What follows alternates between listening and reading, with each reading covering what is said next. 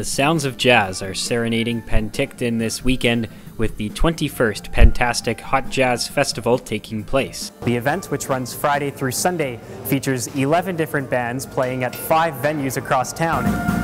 We try to offer a mix for every taste. I've had probably 20 to 30 people come up and say, this is my 20th year here or my 21st year here.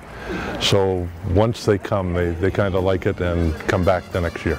Would you have any numbers right now on the amount of tickets that I don't, but I think we're very close to what we were last year.